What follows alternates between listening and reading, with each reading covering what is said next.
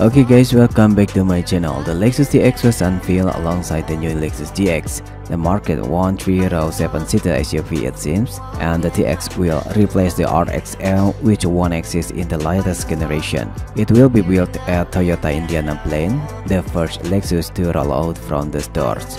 The new Lexus TX measures 5,160mm long, 1,990mm wide, and 1,780mm tall, with a wheelbase of 2,950mm. As a comparison, the latest generation Lexus RX is a 4,980mm long, 1,920mm wide, and a 1,696mm tall with a 2,850mm wheelbase. So, the TX has a wheelbase about 100mm longer.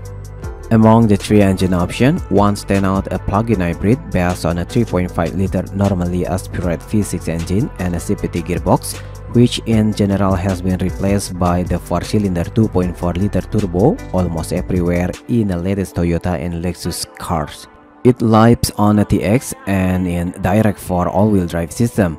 Is paired with an electric motor on the rear axle called the TX 550H Plus. It is the first ever application of this particular combination. Total output is 406 horsepower. The TX 500H is a hybrid without plug-in capability, pairing a 2.4-liter turbo inline-4 engine with a 6-speed auto to a direct 4 electric rear axle. Total output is 366 horsepower and 554 Nm of torque.